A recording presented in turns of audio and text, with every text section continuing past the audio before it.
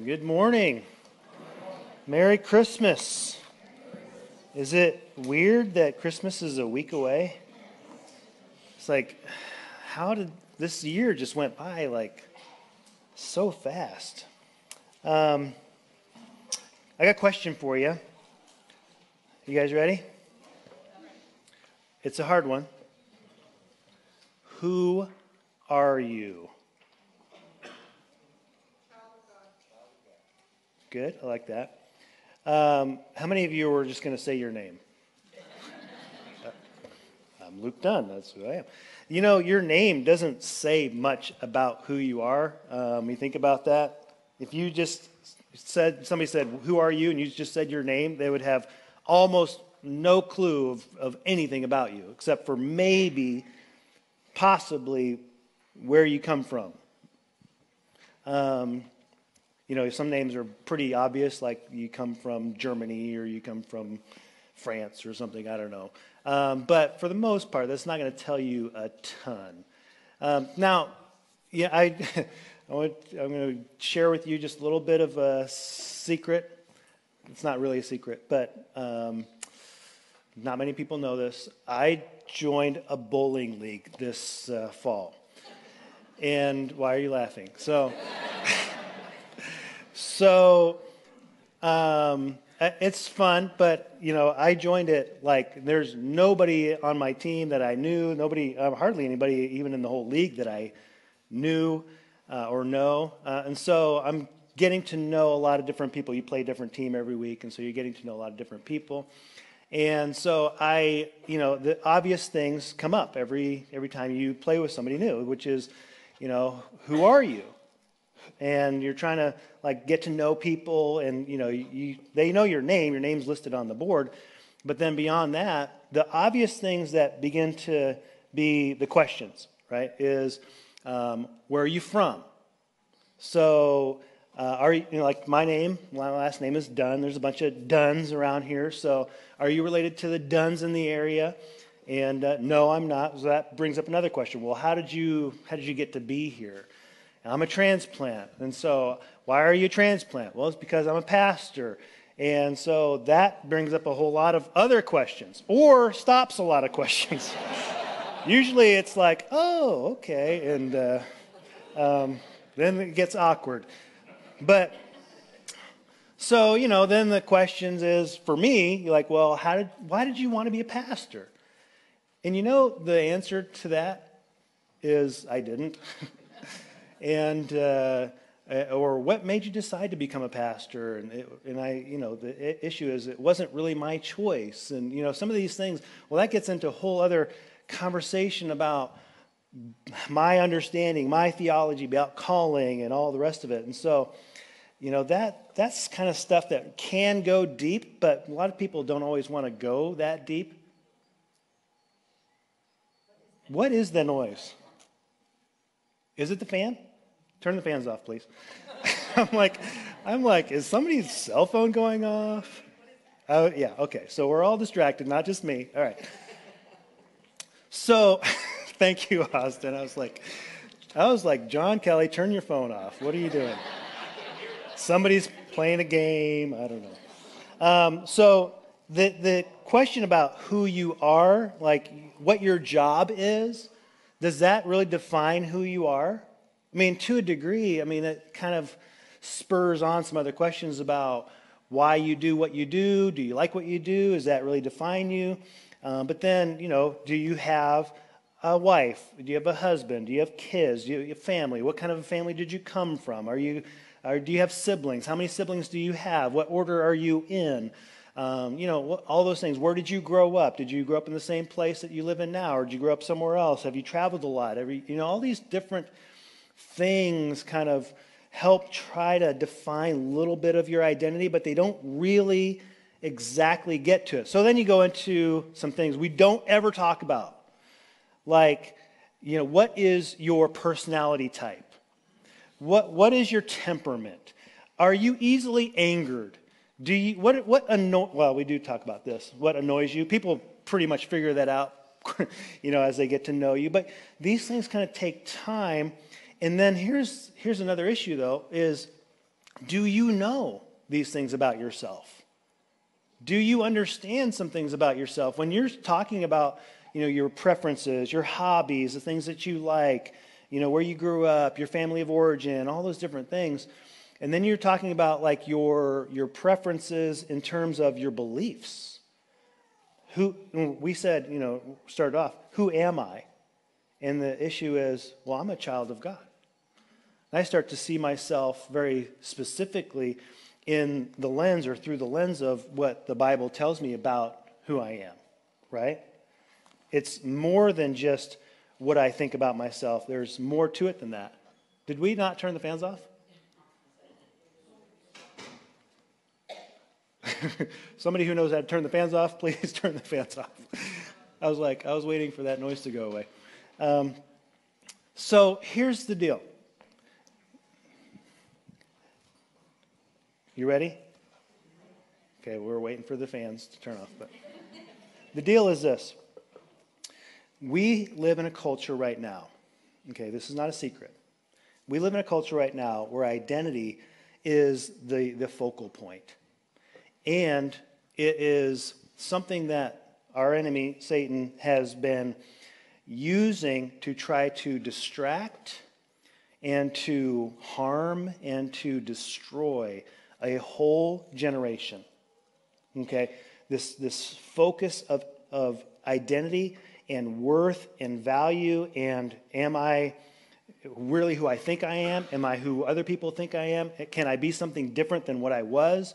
And I believe that our enemy has taken this issue of identity and he's really thrown a wrench into a lot of people's thinking about who they are. And they don't know who they are because the world doesn't really give them a good answer and they don't have a biblical understanding of who they should be, according to what God's word says. And here's the issues. Jesus knows who he is. He knew who he was, and his clarity on that issue, I think, was the strength given by God through the power of the Holy Spirit, his identity as being God in the flesh, but his focus on knowing his value, knowing his worth, knowing who he was and who he was going to be and who he would always be. Those things kept him clearly on the path to his purpose. And because a lot of people don't know who they are, they're not really clear about their identity, and they're trying to figure it out, and they're wondering, and they don't have a clear understanding biblically, and they're looking to the world to tell them who they are, some things begin to happen, which is that they look to other people to clarify or to give them an identity. And this is why I think for a lot of people, there is I don't know if you've noticed this, there's a huge social anxiety that is almost like an epidemic. Have you seen this? Especially in our younger people, but it can be many, many other people. But there's this idea, we're so scared to, just being up front, in front of people, like what I'm doing right now, and talking to people would terrify a lot of people because of one reason in particular, which is that the value that people think of themselves is gained from how other people think of them. And if you don't like me, or you don't like what I'm saying, or you think I'm being silly, or you think I'm stupid, or you don't agree with me, then that destroys my self-confidence. And if that's your focus, then you'll never be comfortable in situations where people are not in agreement with you, don't like you, don't think that you're spectacular. That's why it's important to have a clear biblical understanding of who we are, because then it gives you the freedom to really be your true self, according to what God has said, okay?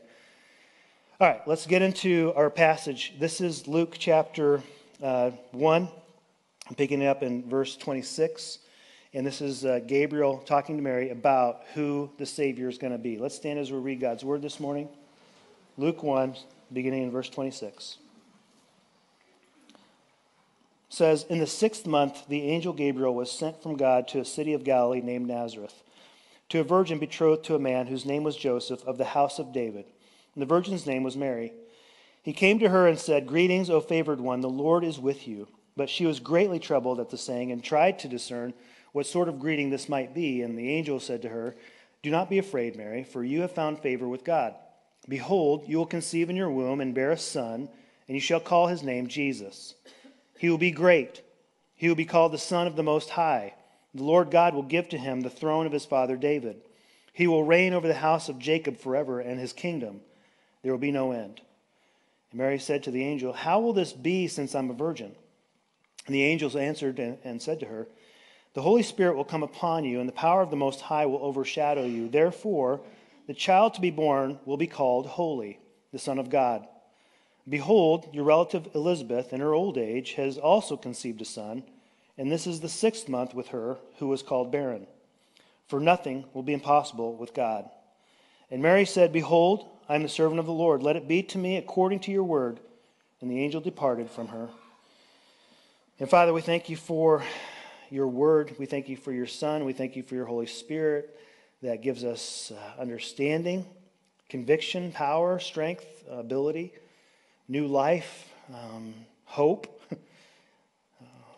We thank you for doing all of it for us on the cross, being willing to come and sacrifice your life, to put yourself in the most vulnerable position in existence, to be born a baby into this world, to live a life, a human life, full of all the challenges and complexities that we all walk through, the frustrations, the temptations, experiencing everything that we experience, so that you could be a faithful high priest, knowing exactly what it is that we deal with, that you might be even more gracious and merciful than you already are. And Lord, we thank you for all of that, and giving it up on the cross that we might have a new life.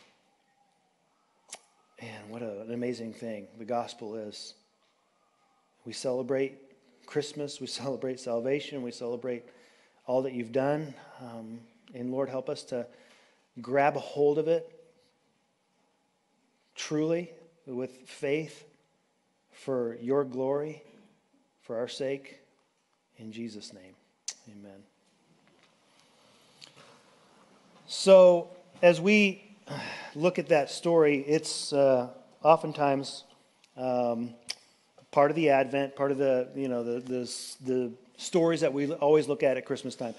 And we focus in on usually the conversation between Gabriel and Mary, because that it is a conversation between Gabriel and Mary, and what her response is, because that is an important thing. Her response to Gabriel is kind of everything that's going to be the tipping point for us in our faith, because we need her to say yes, right? So we look at Mary and we say, okay, what about Mary? It doesn't say a lot about Mary. We just have to know a few things about her identity, which is that she has to be, according to Scripture, she has to be of the tribe of Judah. Okay, the Savior is going to come from the tribe of Judah. We know that. She is of the tribe of Judah. She has to be of the line of David, and she is of the line of David. So the Savior has to be in a particular genealogy, and she fits the bill for that. But there's some other things in her character that are also required for Jesus to grow up in this household, okay? And so she must be not only Jewish, but she has to be a devoted believer, actual, bona fide, authentic, walking with the Lord, loves Jesus or loves God and wants to obey him. And so she has this humble heart. She wants to obey the Lord. She wants to do what he says.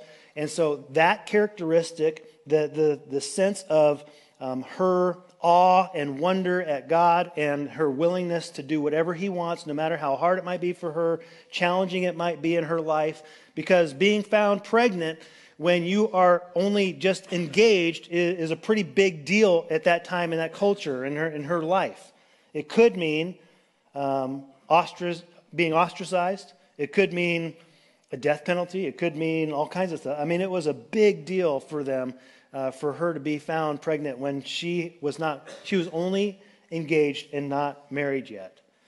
So for her to just say, well, I'm the Lord's servant, I'll just do whatever, that was a pretty big deal for Jesus to grow up in a household where both of his earthly parents were going to follow the Lord and show him what it meant to be a servant, because he is going to be the servant of humanity. So that's a big deal, and that's what we have with Mary. But the conversation between Gabriel and Mary is really not so much about Mary, okay? She's found favor, and she's going to be the mother of the Savior.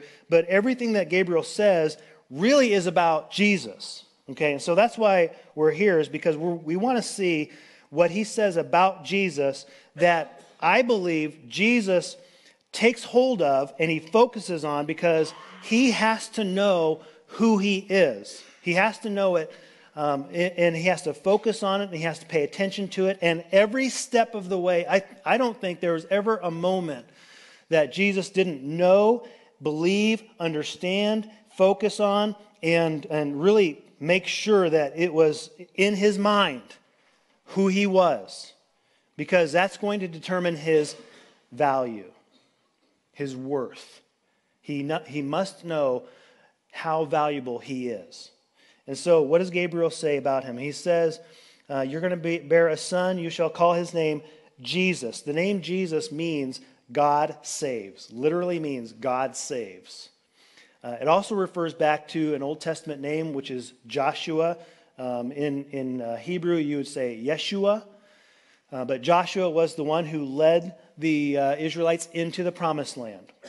And so Jesus actually, he shares that name for a reason, because that was a purpose of God, to draw his people into the promised land and deliver them into what was on in their minds like heaven on earth. Jesus is going to fulfill that eternally, spiritually, for everyone who will believe in him, that he will lead anyone who will trust him into the promised land, heaven. That he had that in his mind all the time. His name is Jesus. He knew that he was the Savior. He never forgot that, and he never stopped paying attention to the reality that he had to live a particular life in order to save all those that would believe in him. He knew that. He understood that, and he never stopped believing and understanding that. So he knows that his name is Jesus. He knows that he will be the Savior of the world. And it says that he will be the Son of the Most High. So he knows who his real Father is. He is the eternal Son. When you look at Scripture, you see that God is mentioned as three in one all through, from Genesis all the way to Revelation, that Jesus is eternally existent. So he finds himself on the planet as a human being, knowing that he is eternal in his nature, that he has always been the Son. He's been the Son from the time that there was God, there was the Son. He was always the Son. So he knows that he is eternally the Son of God, the second person of the Trinity, that he is God in the flesh, and he focuses on that he is God on earth. And it says that the Lord God will give to him the throne of his father David. He's going to inherit the eternal rule of not only Israel, but of the whole world. It says that there will be no end to his reign. He will reign over the house of Jacob forever, and his kingdom there will be no end. Meaning two things. One is the scope of his rule is going to be everything. He's going to rule the whole world, every nation, every language, every people. Philippians says it this way. He says that at the name of Jesus, every knee will bow and every tongue will confess that Jesus Christ is Lord, to the glory of God the Father. Right? We've heard this. Philippians chapter 2 tells us about the humility of Christ, but also the glory of Christ. That every single person is going to acknowledge one day that Jesus is Lord and Savior. Now, those who trust him ahead of time, before they die or before he returns, get to acknowledge that with great joy in their hearts. Amen? You and I, who believe in Jesus, when Jesus returns or that we go before him in death, either one, Okay, at that point, we're going to acknowledge Jesus is Lord, and we're going to be praising God that he sent his Savior and that we've trusted him, that we have eternal life in his name, that we get to walk straight into heaven without passing go. It's going to be an awesome thing. But the rest of the world who refuses to acknowledge Jesus as Lord, they will still acknowledge that he's Lord, but with terror, with regret, or with disdain. They can't not acknowledge that he is the King of the universe because he is the actual owner, the rightful owner of everything that exists because he's the creator. The Bible says that Jesus created everything that exists, that God through Jesus created everything that exists in the world. He's the rightful owner of everything. So everyone, everything in the world, even those things that don't acknowledge him now, will acknowledge him then because they can't deny it. They're going to be right face to face with him. It just isn't going to be a pleasant event. So he keeps this in mind. He's going to rule the scope of everything. And it says there will be no end, meaning also no end in time. He's already been the ruler in eternity past. He's going to be the ruler for eternity future. There'll be no conclusion to his rule. It's just going to be forever and ever over everything. This is something that he clearly understands. He knows. He believes. He understands that he is the eternal, rightful ruler of the universe for all time. Can you imagine, like, walking through the world knowing that? Just that every place where he steps, he made it. And he's going to rule it. And he's going to restore it. And he's going to have charge over it. And it's never going to stop. And it's just going to be... But for the moment that he's finding himself on the planet, he's rejected. He's dismissed. He's argued with. He's denied. He's mocked. He's ridiculed. He's hated.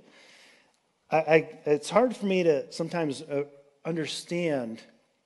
You know, sometimes you ever feel like people don't like you? I mean, just me? Okay. You know, you're like, I get it. I mean, I really do. I get why, you know, some people might not like me because sometimes you kind of get almost a perspective of yourself from the outside and you're like, if I weren't me, I don't know. Would I like me? Anybody else ever feel that way? But I'm not that good. So it's not like a big mystery. But you have God who is holy and good and kind and gracious and glorious and loving and generous and every good thing that you can think of, okay, you attribute that to God. This is God's nature, his character. God is all of those things and infinitely more than that. And still, people don't like him. In fact, much of the world hates him. And then another part of the world rejects him, even though there's this kind of a question, does he exist, does he not exist? And so, yeah, I'm just going to say, I don't care, and I'm just going to reject him. And you just think, here's Jesus. He's walking the earth. He's ministering. He is healing. He is preaching. Everything is declaring that he is the Savior. He's the Messiah. And still people are rejecting him and hating him. And his response is graciousness.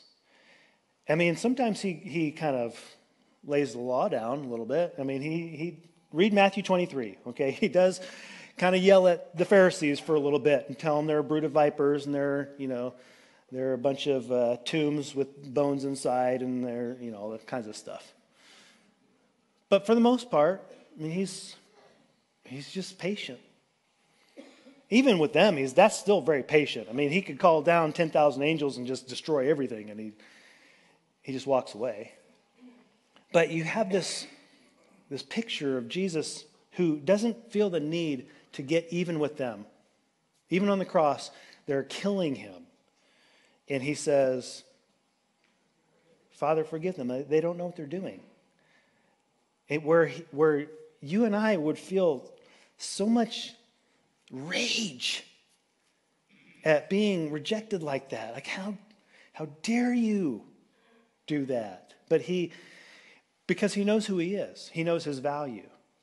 He understands that he doesn't have to get glory from people in order to be glorious.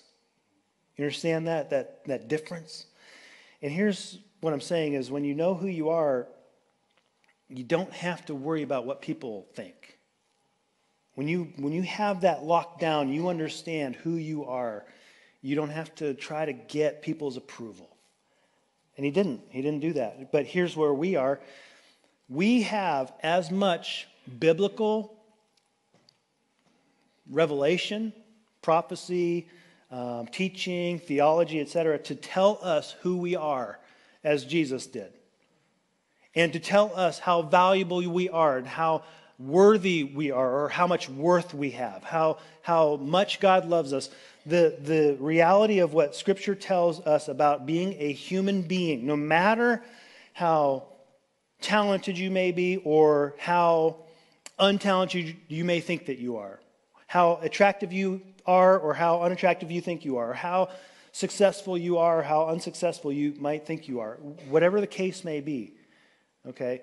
Scripture says as a human being, God made you in his image, and he cares for you so much that he actually gave the dominion of the earth to you to take care of. He says that you're so valuable that he's willing to pay the highest price to secure a relationship with you. He will give his own son to die in your place in order for you just to know him, just to even have the chance to know him. That many people in the world are going to hear the gospel and they're going to reject it. He says, even just for the possibility that whosoever believes, I mean that little section in John 3:16, just whosoever believes. No one has greater love than this, that he laid down his life for his what? His friends. And he calls you a friend. He says, every human being, even if they hate me, even if they're my enemy, even as lost as they may be, even as unbelieving as they may be, he still values you and me to the nth degree, meaning infinitely. I mean, you cannot place a higher value on what Jesus did for you. Because he is perfect and he's God and he's willing to give up that life on the cross in order to pay for whatever sin that you've committed. To wash it, to cleanse it, to get rid of it, in order to restore you into a right relationship with himself. So he says, this is who you are. This is what the Bible declares to you and me. He says, this is who you are. You are a person that I've made in my image, that I love and care for, and I'm willing to die for. And so your value is basically infinite. So you take that, regardless of what you've done, regardless of what relationship you're in or relationship that you wish you were in, regardless of how many kids you have or how many dollar signs or how many zeros you have in the bank or don't have in the bank, whatever house that you have, whatever degrees that you have or don't have, none of that contributes to your value in terms of how God sees you. He doesn't look at you and say, well, if you're just a little bit more successful, then I would like you more. If you just would lose a few pounds, then I would like you more. But we do that with each other. We do that to ourselves, right? Man, if I just could succeed in this way, if I could just get this, if I could just be this, then I would be worthy of people's approval or whatever. And we beat ourselves up trying to get to a place where we feel valuable. And this is the whole issue of identity, is that there are a whole generation, I think, of young people who are looking for some sense of value within themselves that they might get from peers, culture, I don't know, somebody outside. That if I could just be a certain way, then I would be valued, approved, worthy, something. And it doesn't ever pan out. So that's why it keeps changing and it keeps being something else. It keeps shifting away from them to the point where they can never quite grasp it. Because this is the nature of the world versus the nature of spiritual things. The nature of the world is it's always changing. It's never solid. It isn't truth. The nature of spiritual things is it never changes. It never alters. You can always depend on it and trust it. And this is what God has said. This is the truth as God revealed it. And then he shares it with anyone who would hear it. And so if you understand your value, then you can have what we call self-respect. And self-respect says, I don't have to do what other people want me to do in order to gain their favor. I can do what is right because I'm trying to please my God. So here's the second thing, is that Jesus understood who he was, and he also understood whose he was. Okay, he knew he was a son. He knew he was the Son of God, and he knew he was going to be the son of Mary. So he calls himself, all through, especially the book of Matthew, he calls himself the Son of Man. The Son of Man is his primary title he loves to use for himself. Why does he use that title? Because it kept him in mind of whose he was. That Son of Man in the book of Ezekiel was the title that God gave to Ezekiel to help him to understand that he was mortal, that he was a human being. The Son of Man in the book of Daniel was a revelation to show Daniel that the Son of Man was the Messiah. He was called the Son of Man, but he was the Son of God. He was eternal. Jesus keeps that title in his view because it gives him a clear picture of whose he was, who he belonged to, what his responsibility was. When he went to the Last Supper with his disciples in the book of John, it says that he washed their feet, and he says this, he says, I did not come to be served, right? But to serve. Because he knew who he was, and he knew whose he was, then he had no doubt where he was going to go. He's going to rule forever. But in the meantime, whose he was, he belonged to his Father. He was going to do exactly what his Father wanted. And so all through the book of John, it says this, that he never did anything except what his Father told him to do. He never said anything except what he heard his Father saying and what he was told to say. Everything he did was an act of absolute 100% obedience at every moment. He always was completely obedient. This is the nature of a son. Whose you are. I belong to my Father. That means this. The fifth commandment. Children, obey your parents. He was going to be completely obedient. So, question is, whose are you? Right? Who you are, you're made by God, but you are fallen. You need restoration. You need forgiveness. You need mercy and grace, and you need to be restored by the Holy Spirit through faith in Jesus Christ. But whose are you? This is the identity that we have in Christ. The Bible says that once you put your life in his hands, he says that now you become his, we hate this term, his slave. The Christians originally were not called Christians. The term that was used most frequently in Scripture to define a believer in the first century in the New Testament was bondservant. I'm a servant of the Lord. I'm a servant of Christ. I'm a bondservant. I belong to him. I am his. I'm no longer my own. I don't belong to myself anymore. I belong to him. I'm now a servant of Christ. So whose I am puts the boundaries around what I'm supposed to be doing. But I don't have to be afraid because he's gracious and loving and has a good plan for me. Amen?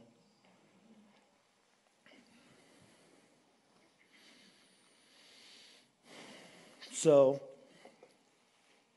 here's the deal. You know who you are. You know whose you are. How does that change what you do? I have a lot of different titles We all do.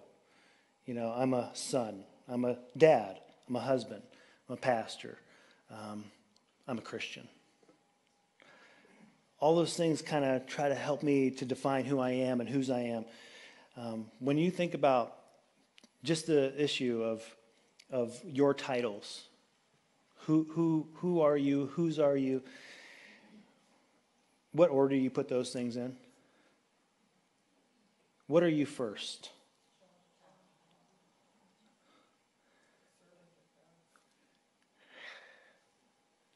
I belong to him. First and foremost, whose I am, I belong to him, which means that he tells me what I am worth. He tells me what my life is supposed to be, what I'm supposed to be doing, how I'm supposed to live it. And what happens is I have value in that, but I also have purpose in that, and I have peace in that. I'm going to tell you one thing real quick, and then I'm done. The big problem with our world is that people think that they exist in order to be happy. You look around. What is the meaning of life? Everybody wants to be happy, and everybody is racing after something to make them happy, and they're missing the very thing that will actually bring them joy, which is giving their life to God, who doesn't promise you happiness. He promises you eternal life. The residual, the result of giving your life to the Lord is that because of contentment, because of the peace that I have in my relationship with him and my confidence that I'm going to heaven one day and I know who I am and I know where I'm going to go and what's going to happen in my life, what that means is that happiness is a result. I don't chase happiness. It follows me. And the world has got it backwards. And a lot of Christians are getting it backwards too. We're chasing happiness thinking that I'll just kind of bring God along in my pursuit of things and money and position and titles and whatever, hobbies that I think will make me happy or whatever relationship I need. Here's what's really great is that no matter your relationship in life, no matter whether you're a father, a mother, a husband, a wife, a brother, a sister, an employee, an employer, a college graduate, college dropout, high school dropout, whatever status that you have in this world, any person who gives their life to the Lord can serve the Lord in whatever capacity that they are in. Did you get that? It doesn't matter if you're a student, you're a teacher. It doesn't matter if you're single, or if you're married, you got a bunch of kids, you got no kids at home, whatever. Grandparent, widow, widower, whatever station you are in life, God can use it for his glory and for your good. You know your value? You know whose you are? You have as much potential to glorify God in your place as anyone does. Amen? Father, we love you. We thank you for showing us the way through Christ, for giving us an invitation to be part of it. Lord, would you help us by the power of your Spirit to receive that, hear that, own it, trust it. Lord, the gospel is such a powerful thing. Lord, we can never do justice in trying to declare it. I only always think, the foolishness of preaching, somehow even man's wisdom is foolishness, Lord, but your so-called foolishness is greater than all of man's wisdom. So, Lord, by your Spirit, would you take the word of God? Would you take your word, plant it deep in our hearts? Would you change minds? Would you restore souls? Would you call people to yourself? Would you convince people of their value? Would you show them that they belong to you. And that's a good thing. Lord, would you help us to let go of trying to control? Would you help us to let go of trying to be liked? And just lay it all down before you and let you be King, ruler, and Savior of all of it. And we'll give you all the praise in Jesus' name. Amen. Amen. I want to just invite you, I always want to invite you to respond to the Lord. Not to me. Respond to the Lord, the Holy Spirit, if He's leading you to lay your life down once and for all. Then this is the moment. This is the time to do it. And I always say, well, yeah, you can do it later. You can do it where you're at. You can go. And you and the Lord need to do that work. Nobody can do it for you. But the only moment that you have is this moment. So if He's impressing Himself on your heart, then it is time to do it. Amen.